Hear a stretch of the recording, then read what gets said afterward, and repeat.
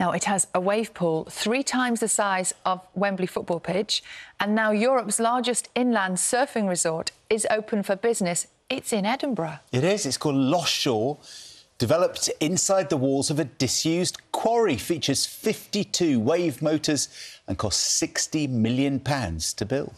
Operators say the resort will quite simply change the face of surfing in Scotland forever by offering a space for experienced surfers, but also a safer place for people to learn to surf.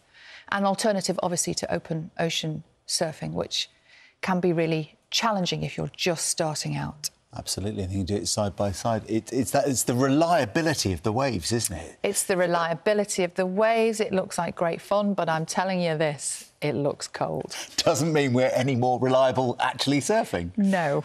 It looked very, very chilly indeed there, Carol. Morning. Good morning, both of you. Think that's cold, Sal? Wait till next week. Oh, no. Let's go now, then. It looks like it's going to turn much colder.